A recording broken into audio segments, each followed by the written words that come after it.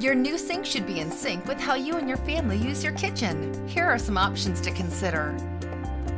What's your type?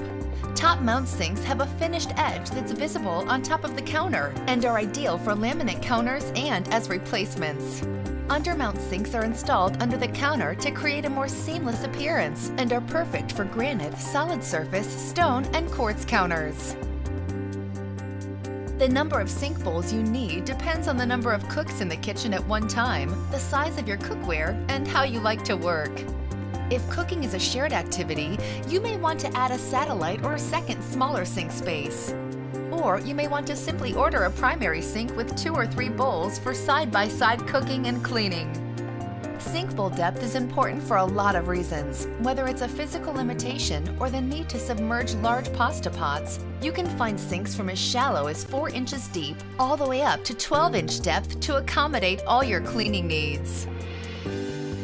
The overall size of your sink matters. Sinks are installed into standard or custom-sized sink base cabinets, which are designed to receive the sink. These typically range from 27 to 42 inches wide. Most sinks will fit inside these cabinet sizes, so make sure your new sink takes full advantage of the available sink base cabinet width. Did you know there are tools for sinks? Many sink makers offer tools that enhance usability, safety, and comfort.